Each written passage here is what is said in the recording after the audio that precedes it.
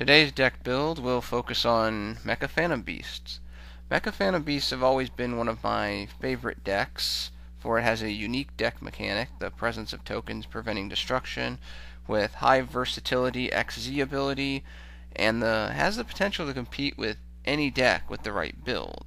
However, for whatever reason, people have not been able to produce a successful Mecha Phantom Beast deck outside of the Blue Moon deck that has been stuffed with so many floodgates. It makes the Mecha Phantom Beast aspect of the deck an afterthought, instead creating some worky stun deck, and even those decks tend not to be very successful without a lot of luck. If Mecha Phantom Beasts are as good as I think they are, why do they not achieve success? In my opinion, Mecha Phantom Beasts need to design with the specific methodology to win, and stuffing them with generic floodgates doesn't meet that methodology. In my opinion, Mecha Phantom Beasts deserve better than to be simply treated and thought of as some run-of-the-mill second-tier deck, only receiving real attention when they are horribly mutated with various generic anti-meta cards. First thing first, when designing the deck, selecting the right monsters is essential because, as with most archetypes, there are good monsters and there are, let's just say, not so good monsters. For example, Calgriffin is supposed to be the big non-XZ boss monster, and it's just flat out bad. Both the summoning condition and the effect are poorly designed. First, the special summon aspect of this card is pigeonholed to the point where it's only meaningful in a single scenario, typically making this card a net loss a vast majority of the time. The effect is bad because Mecha Phantom Beasts do not have any real benefit from having monsters in the graveyard like a number of other decks. They don't mind having monsters in the graveyard, but for a single token, it's certainly not worth the discard. Just off the top of my head, I think this would have been a much better effect for a card that was supposed to be of the caliber of Calgriffin. You can return 2 Mecha Phantom Beasts from your side of the field to your hand to special summon this card. You can only special summon 1 Calgriffin this way per turn. When this card is special summoned, and once during each turn after this card is special summoned, you can return up to 2 Mecha Phantom Beasts from your graveyard to your deck to special summon 1 Mecha Phantom Beast token per returned card. While you control a token, this card cannot be destroyed. Once per turn, you can select one of the following effects. Tribute 1 token to inflict 800 damage to your opponent's life points. Tribute 2 tokens to draw 1 card. Tribute 3 tokens to destroy all monsters on your opponent's side of the field. Unfortunately, that is not Calgriffin's effect. So with its current effect, it's basically worthless outside being synchro material, and it's not nearly reliable enough for that. Moving on, we look at Saberhawk, which is the biggest level 4 gun in the Mecha Phantom Beast archetype. It has a somewhat useful graveyard banish effect, but it's ruined in my mind because it can't attack directly. And unless run in a pure Mecha Phantom Beast deck, it typically won't be able to attack at all. Also, the Graveyard Banish effect, while it has its use here and there are better things to do with your tokens. Megaraptor. Definitely, yes. It's a good 1900 attack, it has a great token effect, and has a very useful secondary tokening summoning effect. Any respectable Mecha Phantom Beast deck should run 3. Harliard is an interesting card. It's a good solid option that recycles tokens, basically making token effects free with the fringe benefit of level upgrading, because there will be times when you'll exchange a non-Mecha Phantom Beast token for a Mecha Phantom Beast token and get that 3-level boost. The secondary special summoning effect can be useful for swarming due to the limited concerns of overextending because of the anti-destruction effects of Mecha Phantom Beast. However, it really won't be used very often.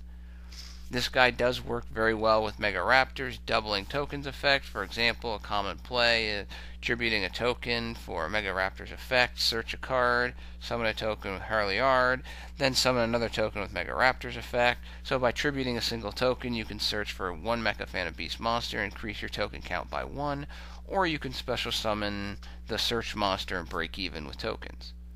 Despite all of those glowing things I just said about Harliard, I don't run it. because outside of that combination with Megaraptor, it's really not very useful. Basically, in my opinion, Harleyard is the 4th best level 4 Phantom Beast, but I don't have any deck space to run some. I would if I had more deck space, but I don't. Tetherwolf. Definitely yes. A nice 1700 attack that can be bumped up to 2500 with its own effect on the turn that it's summoned or any other turn when a token's available. This card works nicely in combination with Megaraptor as well, producing excess tokens. Like Megaraptor, any respectable Mecha Phantom Beast deck should run 3. Coltwing. A nice card with a pair of useful effects. 2 tokens on a special summon is nice, but you need another Mecha Phantom Beast to achieve it, which fortunately is not very hard with various special summoning cards, and also isn't difficult because you have O-Lion, and also not difficult because, again, with Mecha Phantom Beasts, you can't destroy me if a token exists on my field. It's a little tougher for your opponent just to hack away at the Mecha Phantom Beasts.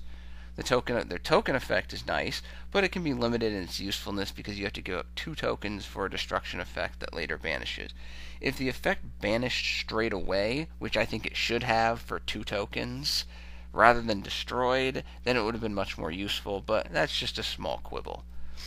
Overall, for my build, Coltwing and Harleyard kind of compete for deck space, and based on my build strategy, Coltwing is more useful, so 2 copies. Black Falcon is a strange card, because on its face it kind of appears useful, but overall that usefulness turns out to be limited. The effect is a quality one, typically involving basically the payment of 600 to 1200 life points in the form of battle damage to summon a token. Unfortunately, the problem with this card is twofold. First, its token tribute effect is garbage. If it negated effects as well as switched the position, then it'd be a huge winner. But it doesn't, so big deal. Second, its attack power is so low that it rarely kills anything, thus it almost forces you to play kind of quasi-defensively, and it can become a liability. Because in my opinion, you don't want to play defensively with Mecha Phantom Beasts. Aerosigan is kind of an emergency card more than anything, but the problem with it is it has no token effect. At 1600 attack, it can trade or get over some of the more commonly run cards, unlike Black Falcon. And while removing from play is not a great option for Mecha Phantom Beasts, the ability to produce a token once per turn with very little situational circumstance can produce quality combination potential, but the problem I have with this card is it's almost too much of a front-runner card. Because without its token effect, it needs a partner to do something, and this card really isn't going to bring you back from behind very much. The first tuner for Mecha Phantom Beast, Blue Impala, I feel is the worst of the 3. While you can use stuff from the hand, the token summons, and this token summons is somewhat useful, the card itself is just bad, and the machine limitation really kills its viability as a tuner. Moving on, Hamstrat. I run 3 copies. I feel it's the most important level 3 hands down. There are definitely will be times when Hamstrat will give its life for the tokens if no tokens exist on the field when it's flipped face up as a result of battle, because the summon tokens can't protect him from destruction. However, an effect that generates 2 tokens in a Mecha Phantom Beast deck is still strong no matter what the situation. The secondary token effect is incredibly useful because special summoning from the graveyard can be the first step to producing significant momentum-changing combinations in Mecha Phantom Beast decks. Turtle Racer is a pure stall card, which commonly acts as a double-edged sword. Turtle Racer does not have the attack power to destroy much, nor can it produce tokens through any method on its own. Certainly, you have the Mecha Phantom Beast builds that can run a lot of alternative mass removal like Needle Sealing, and it can make use of this card by getting opponents to overextend because they're going to have to hack through those tokens. However, this is not a strategy I prefer. In my opinion, any real stall aspect to Mecha Phantom Beast needs to kind of come naturally over the course of the game. Turtle Racer is kind of a pure stall card that hurts deck flow. Overall, I think there are better choices. Stealth Ray, at 100 attack, The only token summoning this card is going to do is when it's attacked while face down. Its tribute effect is of limited importance because Mecha Phantom Beasts are typically protected from destruction, so back row is much less concerning. If you need to destroy a Skill Drain or Vanity's Emptiness or a Pendulum, just run an MST over this card. It's not worth giving up the token. Even worse, this card is similar to Turtle Racer and Black Falcon. Because of its low attack power, it kind of focuses more on defense and stalling than attacking. Overall, I just say no to Stealth Ray. However, I just say yes to O-Lion. You know the line by now. Any respectable Mecha Phantom Beast deck should run 3. O-Lion's not really suited for the field unless being immediately used for a Synchro Summon. Rather, its real power comes when it hits the graveyard. You get that free token, plus you get the ability to facilitate a second normal summon. And like I said with back when I said with Hamstrat, that second summons, getting that little bit of swarming potential without having to give up anything. It can be the first step in producing some big combinations. That's kind of what separates it from Liard. Liard, you have to give up that token. O-Lion, you don't. Also, it's a tuner. It's always nice to have a tuner to fall back on, because unlike Impala, you don't have some silly machine-only restriction.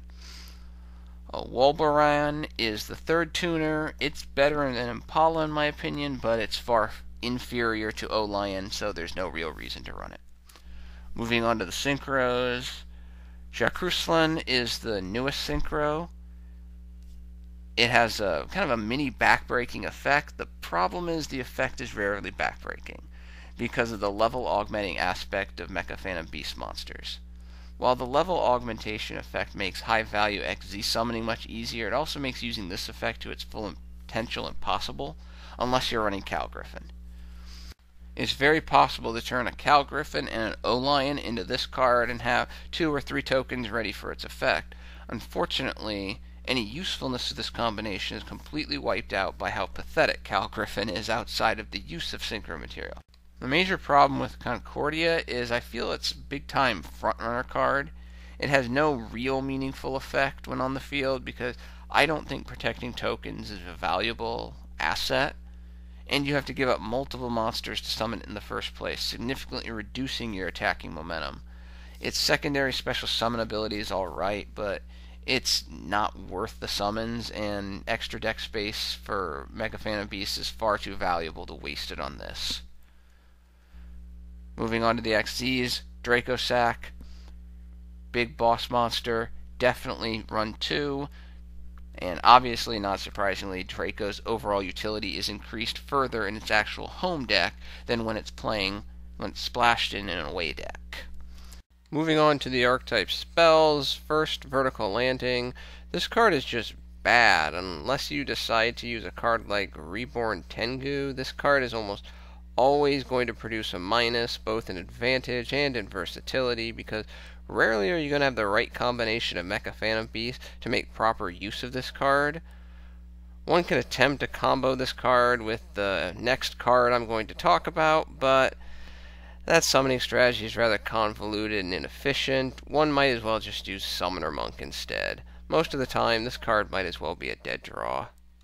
Scramble Scramble can be useful if you choose to run Coltwing, otherwise its utility falls significantly, because despite the versatility of being able to summon from the deck, Coltwing's really the only card that you want to say, oh, I'm willing to give up tokens to get that from my deck, because you're not going to have a lot of tokens on the field for anything else. The best time to use this card is after Hamstrat's flipped, typically destroyed by battle. Flip this over, put a Coltwing on the field, maybe put another Megaraptor on the field, boom, suddenly your opponent's gone from, oh, I just destroyed a Hamstrat, to, oh, dang, look what I'm looking down the barrel of. If it weren't for space considerations, I would run this card, but unfortunately, I don't have the room. But it's still a pretty good card in the right situation. Aerial Recharge is kind of the quote-unquote controversial card, I guess, of the archetype. It's a tricky one because it can actually be beneficial in the right situations. The real strength of this card is obviously, here it is again, pairing it with Megaraptor, which will produce an inherent 2-for-1.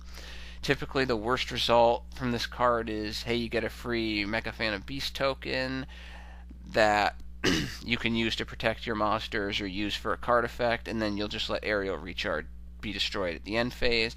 However, the problem with this card is that while it helps protect your monsters, that protection is most meaningful against the more limited, less common field clearing destruction, making its combination against that field destruction a little less viable. Also, it tends not to directly help you destroy your opponent's monsters unless you activate during your turn, which is more on the rare side. Basically, running this card tends to take up space that can be better used by other cards that can destroy or remove your opponent's monsters. Running this card means accepting that trade-off. At least that would be the debate if this card didn't demand a token tribute at each end phase, not just the controller's end phase. The 2 token tribute per full turn really hurts the utility of this card. Now, there is the strategy of trying to get around this problem by running Magic Planner. You could throw in some Fiendish Chains to support the Planter utility, because then you flip it over, get your token, then use Planner, gone. But remember, that combination only works when you use Recharge on your turn, not your opponent's turn. And overall, I just don't like that strategy. It's viable, but I just don't view it as something that can be consistently depended upon, and Mecha Phantom Beasts need that consistency. Sonic Boom, oh boy, this card is just sad. The good of its effect is far too situational to be useful, and the bad of its effect basically kills it, even if the good effect were even meaningful. In some contexts, this reminds me of those Call of the Haunted kind of knockoffs that were created when Call of the Haunted was banned, except this card is basically just a poor excuse for limiter removal. Finally, do a barrel roll. This card is frequently too expensive, in my opinion, to activate, as you're usually going to give up multiple tokens, and that's rarely beneficial due to the inherent destruction protection effect of those tokens, and what your core Mecha Phantom Beast monsters can do through tributing those tokens. Therefore, there are a number of times in Do a Barrel Roll is just going to be a dead draw. In my opinion, running something like Dark Bribe or Trap Tricks Trap Hole Nightmare is overwhelmingly superior to running this card if you want to use negation in your deck. Well, that puts a wrap on the direct Mecha Phantom Beast support, so now what? Well, most of the monsters are taken care of, but there are a couple more to go. In my opinion, any deck that has a large machine presence needs to run one of the best effect monsters in the game, Machina Fortress. In Mecha Phantom Beast deck, Fortress provides a significant muscle at 2500 attack point, works with Mecha Phantom Beast level 4s to make very easy rank 7 XZ plays. Mecha Phantom Beast plus Tetherwolf equals happy times. And it also functions as a beautiful discard engine for O-Lion. Because remember, we don't really want to put O-Lion on the field, but we do want to put it in the graveyard. Machina Fortress plus O-Lion equals special summon of a 2500 attack point monster, get a free token, plus now we have 2 normal summons to take care of. That sounds like a kind of a nice little OTK combination in the right circumstances. Finally, Machina Fortress, as it's always been said, is just a pain in the butt to get off the field, forcing your opponent to use up those spell and trap cards that might be largely involved with mass removal or can kind of slide step past your token protection.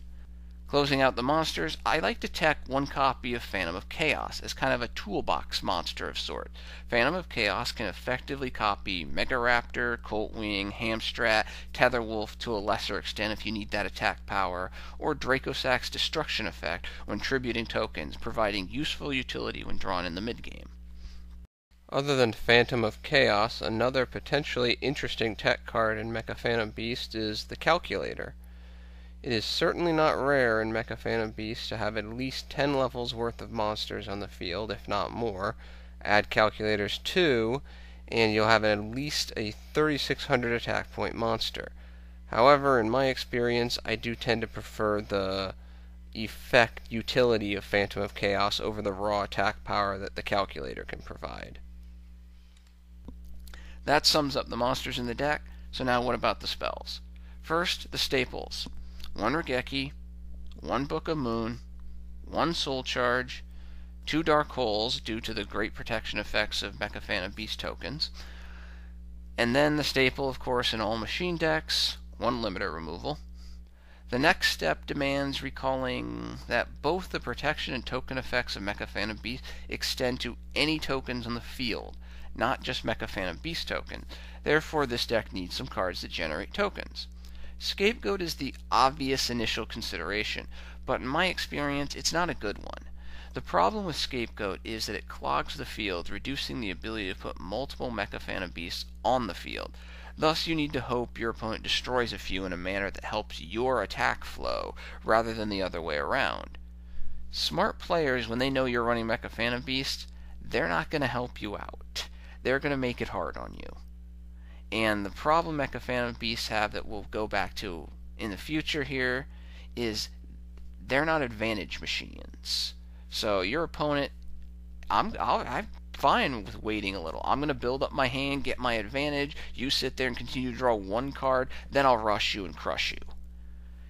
Hippo Carnival is a non-starter because the tokens can't be tributed. Thus, it severely handicaps the power of the monsters in this deck. If you can't tribute tokens to get Mecha Phantom Beast effects, well, you might as well just quit, because you're going to lose. Stray Lambs is not a quick play, and it's too restrictive on future summons. Sometimes I just wonder why was Stray Lambs created in the first place. Therefore, the choice really comes down to 3 cards. First, Fires of Doomsday is a quick play 2 tokens that can be activated during your opponent's turn to protect, especially from targeting effects. The advantage is that quick play aspect. The disadvantage is it only nets 2 tokens, and it has that summons restriction. Second, Void Expansion, which only produces 1 token during your standby phase, but will produce 1 token until it's removed from the field. The advantage is that you will have that token on the start of your turn. The disadvantage is it's slow. Third, and the card that I run 3 copies of, is Black Garden. Yeah, Black Garden is one of the most annoying cards in the game, but it basically combines the benefits of Fires of Doomsday and Void Expansion, as its summons trigger is akin to Fire's quick play aspect, and its continuous effect is akin to Expansion's effect. So you're going to frequently get tokens during your opponent's turn, and you're going to get them in a continuous fashion.